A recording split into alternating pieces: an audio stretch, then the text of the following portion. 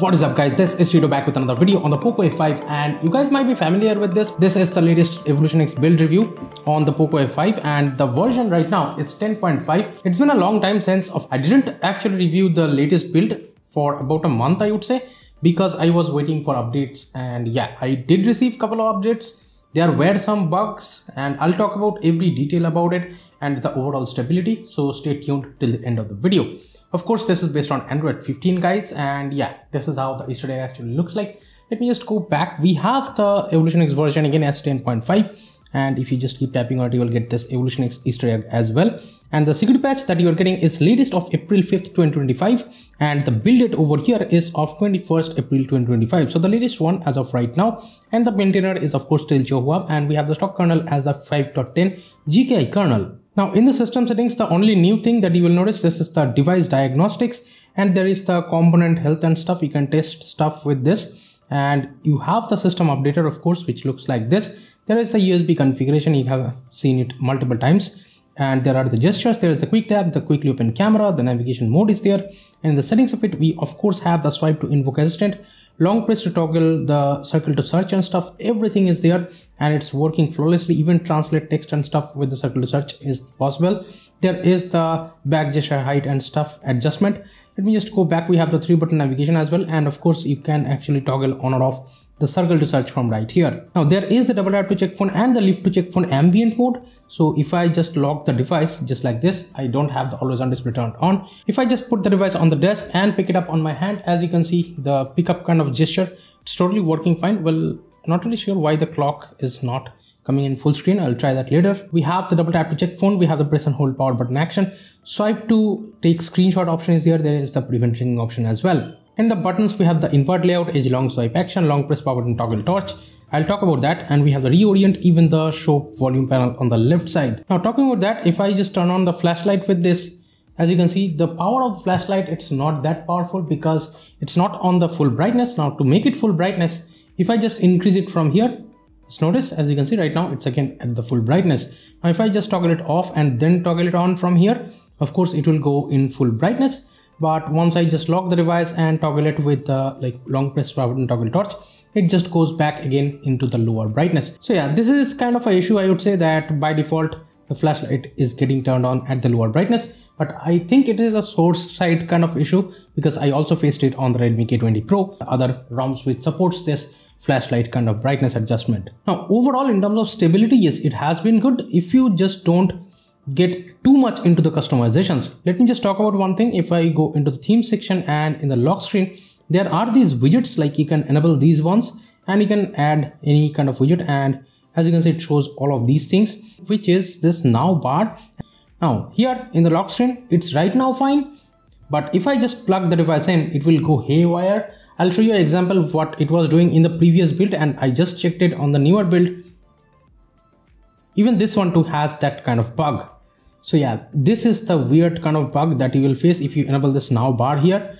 I don't know why it's or how it's happening and how to actually fix this kind of thing, like fix it in the ROM. But yeah, you can just totally turn it off and it will be fixed. Now there is also this issue if you enable these widgets and stuff. If you go into the wallpapers and styles into the lock screen, as you can see the clocks are not coming into the full screen. So to actually fix that, you need to go to the settings, then go to display settings, then the lock screen settings, then you can have to enable the dynamic clock separately, and you can enable the device controls as well. And right now, as you can see, the dynamic clock is appearing. Also, if I do the pickup gesture, yes, the dynamic clock right now works perfectly fine, the bigger clock I mean. So yeah, this is the bug that I have faced. Now let me tell you one of the most important bugs that have been fixed with these latest updates. I am pretty happy about it, is that like while doing WhatsApp video calling and stuff, if you just scroll Twitter, the audio used to just straight up go away.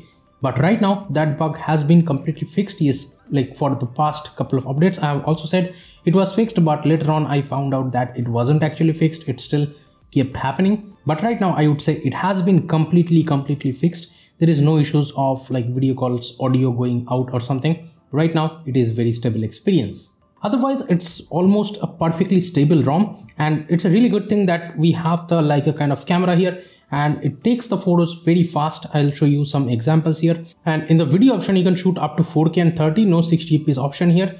Of course, for the front camera, yes, there is 1080p 60 FPS option. And if I just switch to the rear camera, we have the documents mode and stuff, the enhanced mode, the pro video mode. Also, you can go up to 4K and 30, and there is the portrait mode, and with the front camera as well. Yes, let me just show you a quick example here. It works perfectly fine. As you can see, the edges are perfectly well balanced, and here you can just swipe up and get the more options like the panorama, short film, long exposure and stuff like that. You have to download them, but yeah, the options are there. So yeah, it's a really great camera, I would say. Right out of the box, it's there. So this is really nice. Also, if I just show you the basic stuff, the play integrity passes right out of the box. So banking apps are not a problem here. I have used a lot of banking apps here, no problems whatsoever with it. The IR blaster works flawlessly. Also in the system, if you check the DRM info, it shows L1. So you can stream Netflix or Amazon Prime in 1080p. And obviously it still has the Google Photos unlimited backup here. So this is a really nice feature to have. You need to toggle it on from the customization settings, by the way. And in case if you are wondering about the other spoofs, let me show you in the component spoofing. There are this play integrity spoof. You need to update play integrity from time to time if it stops working, or if you just flash the ROM, then you can just update the play integrity from here after the fast boot. And of course, if you don't know how to flash this ROM, you can check out the flashing guide from the description box below. There are pixel props, there are spoof tensor features, storage encryption, Play Store spoof, Google Photo spoof, and we have the Snapchat spoof as well. We have the hide app list, smart pixels, and there is a hide developer status as well. There is also this ignore Windows secret flags, with which you can take a screenshot even in the apps where it doesn't allow you to take a screenshot. So yeah, things you can do in custom ROMs. Of course, the 5G speeds and stuff are working perfectly fine here. No need to worry. Yes, Jio has dropped speeds in my area. Earlier, it used to go about 800,000 plus. Even 5G calling in my area, it's totally working fine here. I have tested that. Let me just give you a demo. As you can see, I placed a call and still I have 5G over here. So yeah, basically, even if you place a call, your 5G will return in the areas where it's possible. Of course, you are getting the pixel launcher right out of the box here. Swiping to the left will get the Google's Discover page. Swiping up will get you to the app drawer. And swiping down, of course, gets you to the quick setting panel here. Currently switching to do not disturb. It's a like two-step process, I think, because the do not disturb toggle right now says modes. If I just click on it, there is do not disturb, and this is how I turn it on. And the widgets, you can add any widget. They will, of course, work properly. And of course, the power menu here looks like this. You can also change the style of it. I have the advanced reboot enabled. That's why it looks like this. You can directly reboot to the recovery or fast boot from right here. The volume panel here, it looks like this. I think you can also change the style of it from the settings and stuff. In the app section, there are still the cloned apps. So you can have 2 accounts of WhatsApp or Facebook, any app. There is the app lock as well. Let me just show you. Yeah, the Telegram app I have locked. If I just open it, as you can see, the app lock works perfectly. But yes, the settings of it is in the app settings, and there is a game space. So you can add any game and you can have the overlay of it for the gaming FPS and stuff. And there is a sidebar as well.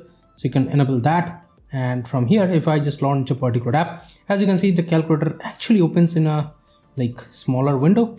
And yeah, it actually works, I guess. So yeah, let's talk about battery. This is how the settings looks like. We have the battery information right here. It shows the cycle count and stuff. So this is really interesting.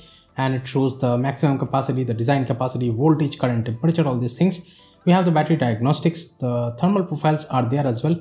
And I have also enabled that to performance for benchmarking apps. Then we have the charging control as well. I have disabled that because that disables the fast charging over here almost. Now, let me talk about the battery life here with the Accu battery app I have tested it with. And yeah, the overall battery life, I would say it's decent because my battery has a lot of charging cycles right now, about 800 plus. So you can guess.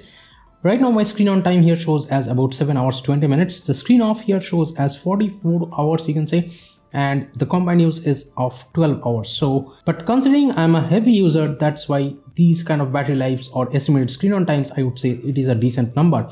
In the health section, we have the battery health showing up as 84%. And the fast charging here also works properly. No need to worry about it. Let's talk security, and this is how it looks like right now. There are some kind of alerts here, and in the device settings, in the settings of it, these are the things that you will get. Of course, there is face unlock and fingerprint. I have already set up the fingerprint. There is also the private space of Android 15, and in the more settings, there is trust. If you just scroll down, there is clipboard auto clear. There is hide developer option, and there is also the theft protection and stuff, all these things. Now again, the fingerprint scanner speed here, I'm really happy about it, that it's working almost flawlessly here. Yes, sometimes I have seen it's as I have that theft protection enabled, I think because of that, if the phone is being shaked a lot heavily, it will ask you for the pin more often than not. So yeah, be careful about that if you enable theft protection. But otherwise, as you can see, the fingerprint scanner works great. Now if I enable always on display, even with that, the fingerprint scanner here works perfectly fine. And the animation here, if I just double tap to wake and then tap the fingerprint scanner, this is how it looks like. Now let's talk overall performance here. In the test UFO website, with the HDR and stuff turned on, it shows 119 FPS, so pretty much 120 FPS you can say, or 120 Hertz the display is running at. So overall, scrolling and stuff, or zooming in, zooming out, all those things like browsing internet and even scrolling Twitter here, it's not a problem once the contents actually loads up. As you can see, it's a very smooth experience, no issues whatsoever. Even switching between apps, it's just straight up not a problem. This is a locked app, that's why I need to put the fingerprint. The RAM management here, it's really good, no issues whatsoever that I have faced with the actual performance here. And if you want to know about the benchmarks of this build, here are the benchmarks on your screen.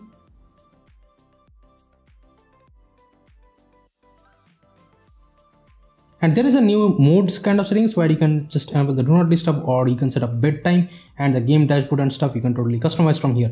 In the sound settings, of course, this is how it looks like, and you can switch the output device from right here.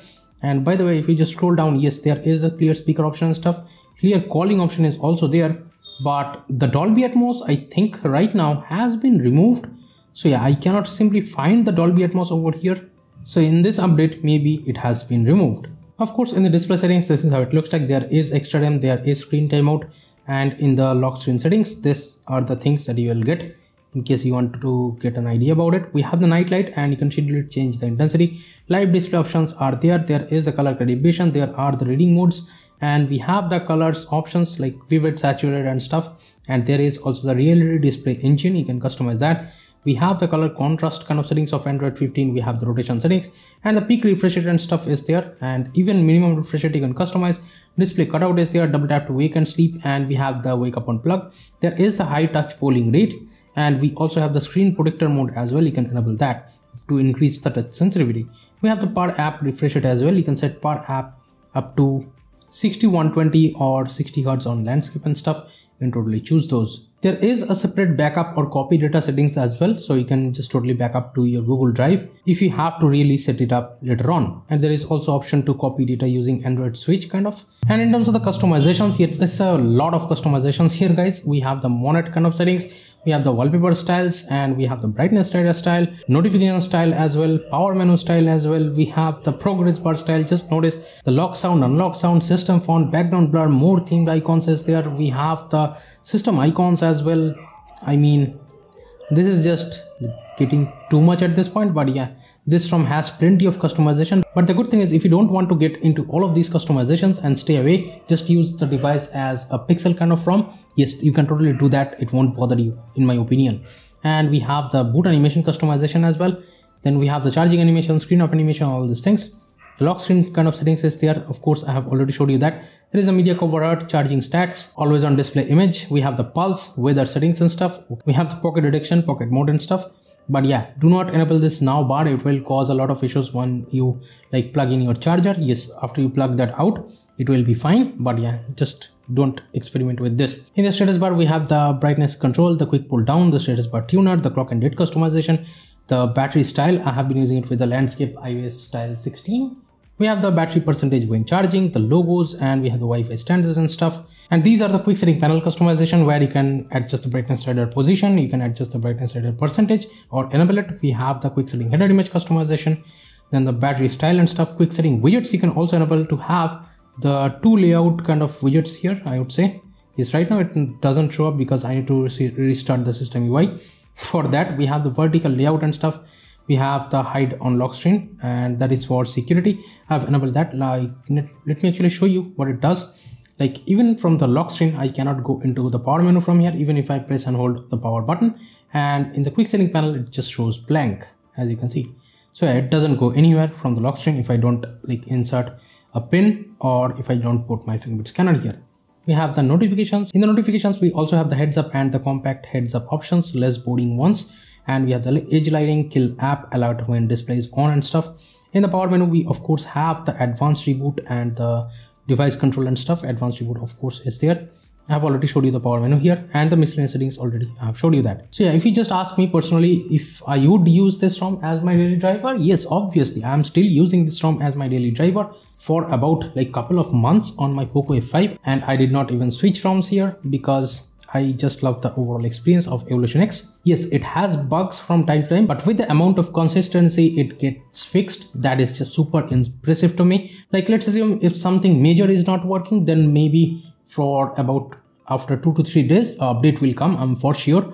But if it's a minor bug, I would say yes, that can stay for almost 2 to 3 months even here. But yeah, minor bugs definitely don't bother me. But yeah, overall I would say the overall experience of using the EvolutionX ROM, it's really good because of the consistency of the updates and latest security patch and stuff. You're getting a lot of customizations, and the overall features like the unlimited photos backup and the flashlight brightness adjustment and stuff, all these things, it's just a like really unique kind of ROM to have on your daily driver device. But do let me know your comments about this latest 10.5 EvolutionX ROM on the POCO F5, and how do you like it or not? And please subscribe to the channel for many more awesome contents like this. Give this video a thumbs up if you liked it. Subscribe to the channel if you have not yet. This is Tito from KTNTECH signing off for today, and I'll be catching you guys in the next one. Bye now.